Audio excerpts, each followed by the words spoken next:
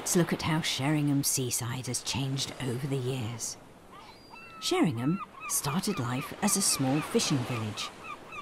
When the railway came in 1887, it made it easier for large numbers of visitors to come and enjoy our wonderful coast and beaches.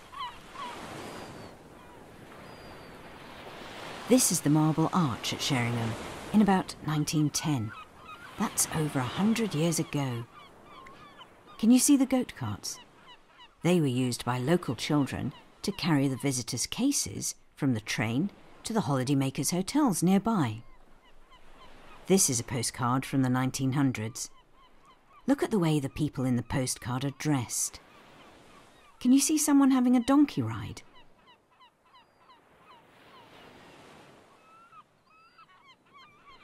In this picture, the women are all wearing long skirts, and there are changing tents for people who wanted to swim.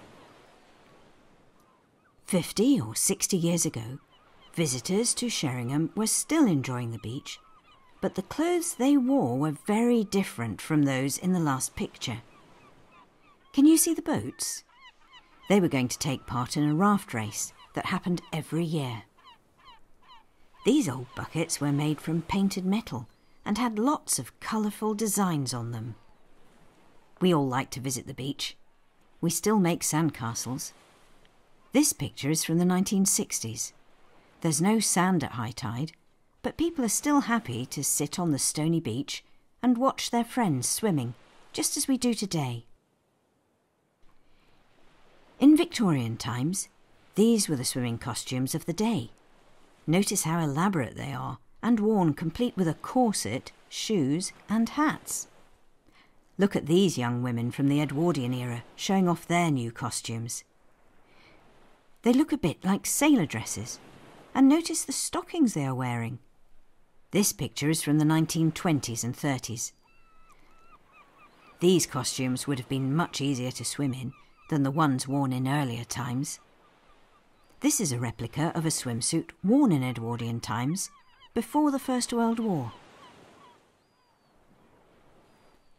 This picture was taken in the 1890s, in the early days of Sheringham as a beach holiday resort. Can you see the bathing machines at the edge of the water? These allowed people the privacy to change into their swimming costumes before entering the water. There's always been lots to see and do at the seaside. Sheringham used to have a Punch and Judy show for adults and children. Punch was a villain who was really unkind to his wife Judy and baby. He got into lots of very boisterous scrapes with a crocodile and eventually got caught by the policeman. It's so much easier to take photographs today.